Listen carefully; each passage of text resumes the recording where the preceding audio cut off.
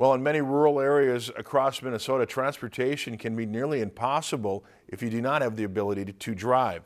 An organization has recently been set up by the Minnesota Department of Transportation to try and solve some of the barriers facing residents in the Region 5 counties.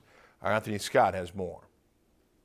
When they first told me that I wasn't going to be able to drive for a while, it was like, just let me die now. When Jamie Wolski of Bacchus, Minnesota was told she could no longer drive for medical reasons, she felt stranded and had no idea how she was going to get around anymore.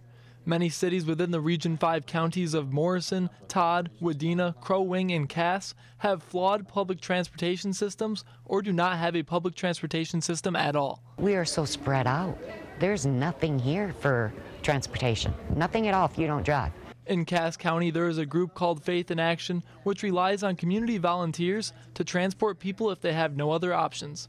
Cass County also has Health, Human, and Veteran Services, which also functions on volunteer drivers, but they can only transport specific groups of people that meet certain requirements. Both of these programs can't transport people to work or other functions every day. Folks need to have a better backup. They need to have a better safety net so that they can work and function. To help solve these problems, the Minnesota Department of Transportation has set up a Regional Transportation Coordinating Council for Region 5. It's difficult for public transportation or private or volunteer drivers to get to so many places when it's so spread out. So this is seeing how we can help those individuals that are struggling.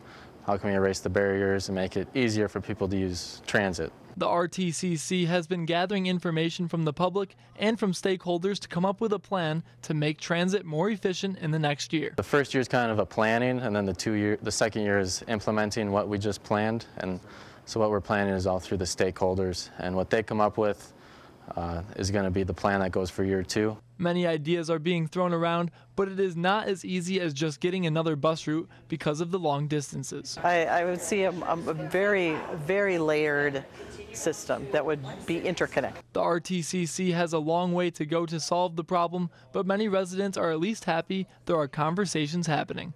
Reporting from Pine River, Anthony Scott, Lakeland News. The RTCC's next public meeting is scheduled for April 2nd at the Northland Arboretum in Brainerd. If you enjoyed this segment of Lakeland News, please consider making a tax-deductible contribution to Lakeland PBS.